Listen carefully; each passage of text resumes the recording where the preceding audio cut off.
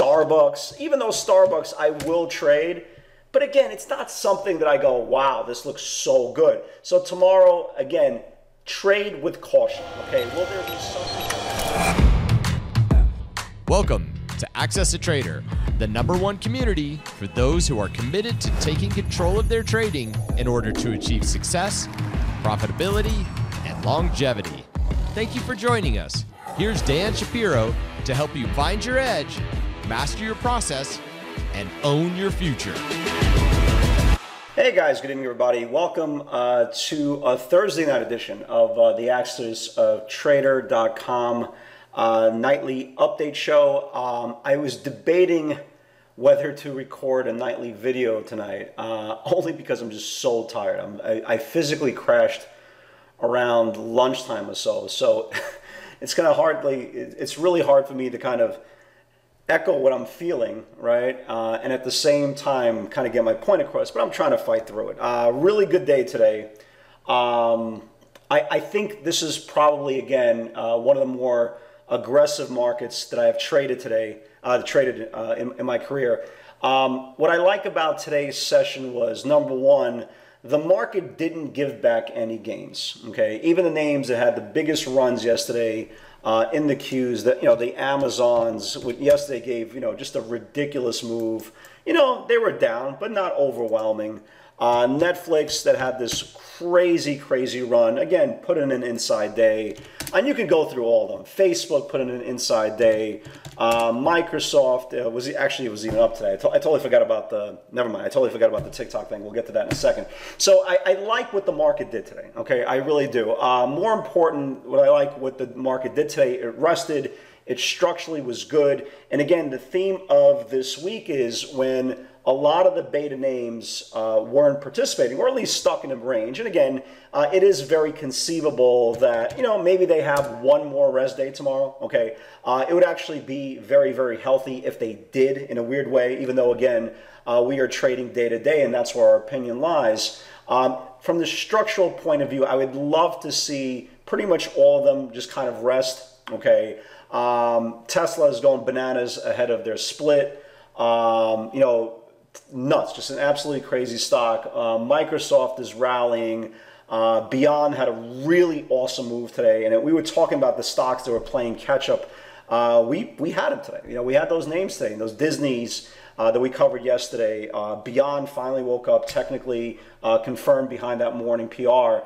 So it was a good solid session. And if you are a bear, for example, again, the frustration level must be up to here. Even when they attempted to take Tesla red today, okay, and this was, just to show you how aggressive this market is. They actually took Tesla down to red before they jammed it back up almost 100 points. So the frustration for a perma bear, I get it. Okay, you're fighting you're fighting logic, you're fighting rationale. But you can fight both of those things, right? Just don't fight price action. That's the most important thing.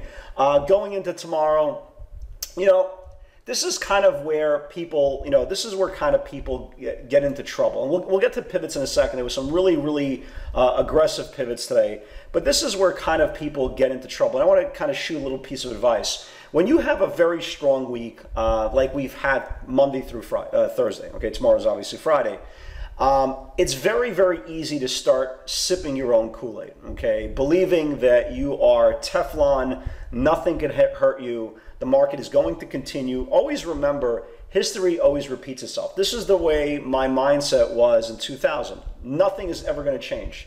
The internet craze is going to be phenomenal. We talked about this yesterday on the video. Again, it could end at any time, okay? The only difference now between where I am now and where I was 20 years ago, I actually know this is real, okay? And the moral of the story is, I said today, at some point in the day, at some point in the morning, I said, look guys, this is where FOMO is at historical levels, okay? Keep giving them stock, keep booking your profits.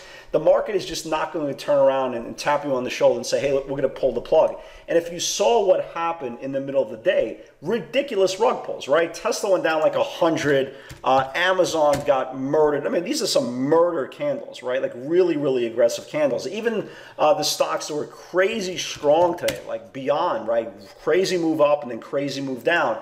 So we saw an aggressive rug pull. And again, if you believe that it's not going to affect you, trust me, it's going to affect you. Again, with experience, you kind of start getting a defense mechanism. And the moral of the story is I stopped guessing where the market was, and I kind of reiterate this point over and over again because I'd like it to get into the subconscious of especially the new traders. But we're not trying to guess what happens next week. I don't know how Tesla's going to react off the split. I don't know how Apple's going to react off this. We don't know. Okay, we don't know. We don't know what's going to happen tomorrow. Okay, so the plan for the day is literally planning for the day.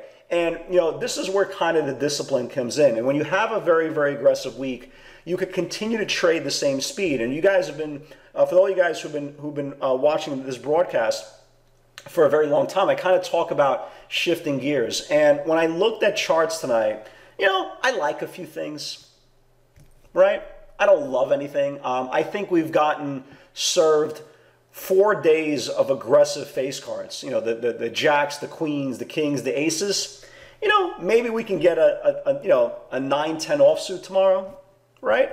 I don't love anything, and that's where your discipline comes in. This is where you put on your big boy, big girl pants, okay? This is where you put your responsibility hat on, and this is where you have to, again, learn how to shift gears. And the traders who learn how to shift gears earlier on in their development, they're the ones going to be more poised. They're going to be the ones that are more patient, the more responsible, and their careers, more chances than not, going to be more extended than the person who says, this is a bull market, just buy every single dip. Again, remember, the dip got bought today because it's a good market, okay? The dip is only good when it works. Remember, Wall Street is the only business in the world, and I've said this for years, when things are on sale, people don't want to buy. So remember, buy the dip only works when the dip works. And when the market goes from linear to buyer's strike to distribution, and it doesn't look any different to you because you're a new trader and you've never seen this, they are going to pull the rug. They are. Just trust me. All you need to do is look at any single market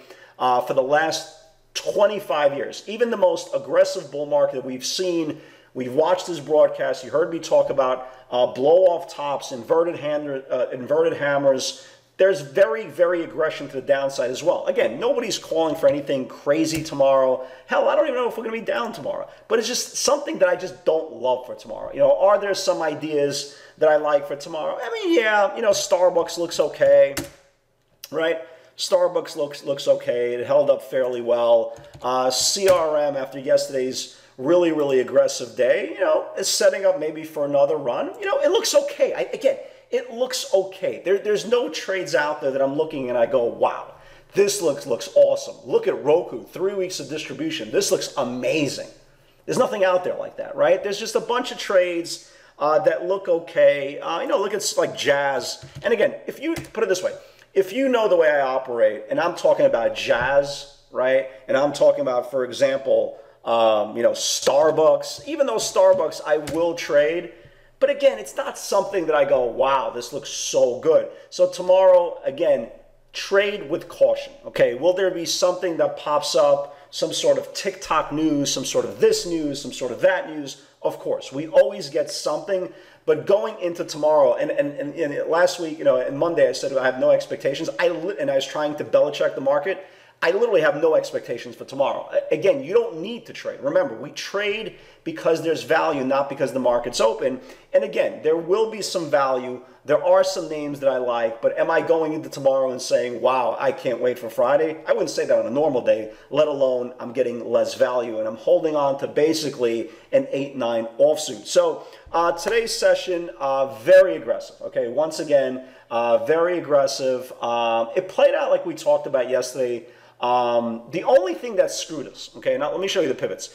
The only thing that screwed us this morning, the play this morning was literally anything that opened red, right? The stocks that were very, very big moves yesterday. Amazon, Netflix, CRM, like everything, all those names, right? So everything was down pre-market, and then Powell started speaking, and around 8:30, everything went green. And I was like, oh, God, I just completely messed up the trade. Like Amazon went up like 15, 17 points. Like everything messed up the trade. And I was like, wow, this really sucks. Well, let's go to plan B. And then next thing you know, plan B, we start looking up and you go, oh, Square got upgraded. Okay, we know we know what happens in this type of market when a stock gets upgraded. We started watching and I go, oh, BYND, there's a PR. Remember, we've been talking about that 130 level on BYND for a very, very long time. Again, was this the biggest news in the world? No, but again, in this market, it's a shoot first, ask questions later market. Nobody cares about the actual PR anymore. When a technical level gets confirmed, usually good things are going to happen.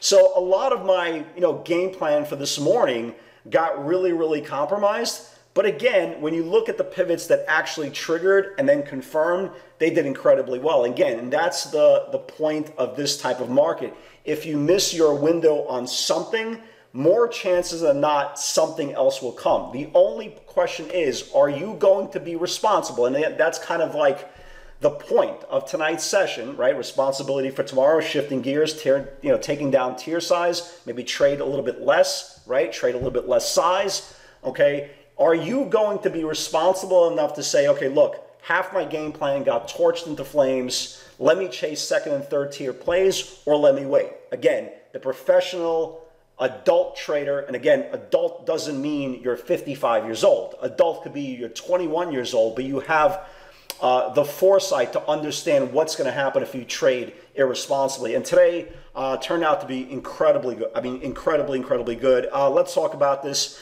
I was watching from the video. I thought this was one of the names that could have woke up today, and it didn't. Okay, I like that 515, 516.50 area. Never got close. Remember we were talking about Disney last night? Disney looked incredible. The 135 call buyers came in yesterday. The 140 call buyers came in today, and Disney exploded. I mean, for Disney to move like it did was pretty damn good. It went from 133, went all the way to 136 and change. Everything got pulled, but again, really great mover on Disney. Man, I've been watching this NET 40-50 level. Still not there, but I'm watching it. I'm still watching it. It's almost like a scenario of Roku. Eventually, it will build over this 40-50 level, but again, here's me still watching. Chewy never got to the 49.50 area.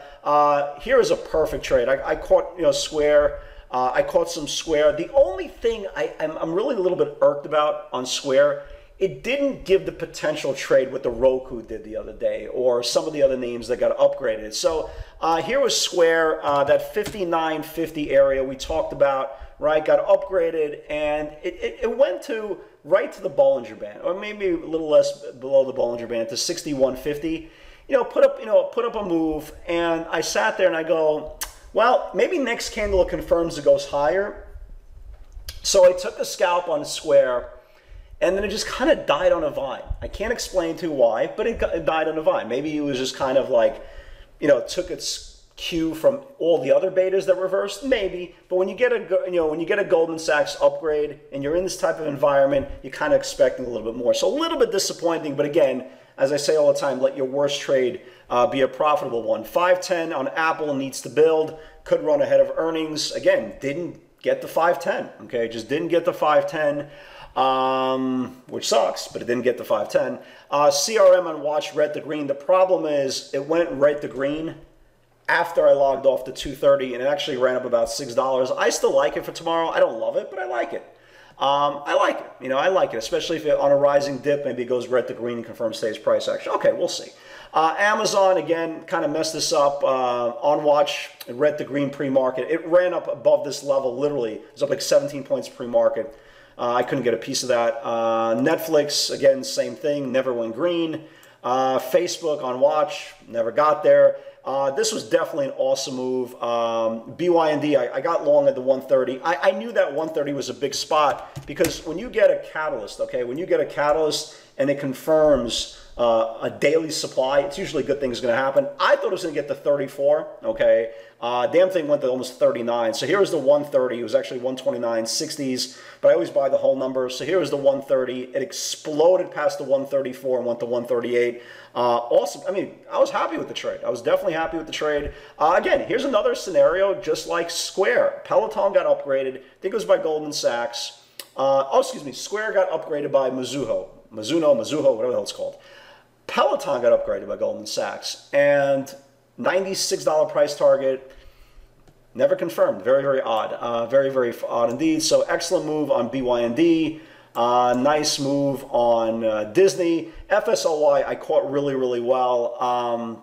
93.75, 94 needs to build. Again, we've been talking about FSLY for a couple of days. Yesterday we talked about on the video how they were coming for the $100, $105 calls. Today they were coming for the 100, 101, 125s at some point. So I got long above this area here, this 94, and just absolutely exploded. It just missed $100, but really, really good looking chart. Again, something we have to watch again for the next couple of days. Just a big move there. And again, I go here is here 100 weekly call buyer comes in and traded right to 100. Now here is the most oddest trade of the day. I didn't even know Oracle. I had no idea Oracle even existed. Okay, the last time I traded Oracle was like 2000. I go, what year is it? But the idea of this market right now, it gives you themes. So Microsoft came out with news this morning that they were going to possibly put in a bid for TikTok. It exploded. Next thing I hear, hey, Oracle is about to put in a bid for TikTok, $20 billion. Okay, let's buy Oracle. Again, what year is it? What am I buying? Juniper? Corning? Nortel Networks? JDSU? Where are we? Right? So I bought Oracle. So I got long Oracle. I actually bought it red to green, but it needed a 560 confirmation, so I put it in the Twitter feed. So we got long in the 5750 break. And my last sale, I think it was like 58 20s, 15, something like that. So really good move. Again, I was shocked. I kept the run. I got broken even on the balance, but hey, beautiful trade. Oracle, of all things. Oracle, 100 on deck on FSLY. Again, the action is just amazing. Just an absolute amazing action. 34.47 needs to build. They got to 346, never even came close for confirmation, and everything sold off as well. So very aggressive, solid week. I'm very pleased with the action. I think tomorrow we have to kind of scale back. I do. Unless I'm going to be very pleasantly surprised and something wakes up that we have alerts set for, or some option flow or something. But we have to do our very, very best to understand that this is the long game, okay? We're not playing for the day. We're playing for our career. Guys, have a great night, everybody. God bless. Have an awesome Friday. Have an amazing weekend. And let's live, right? Let's live. Have a great night, guys. Take care.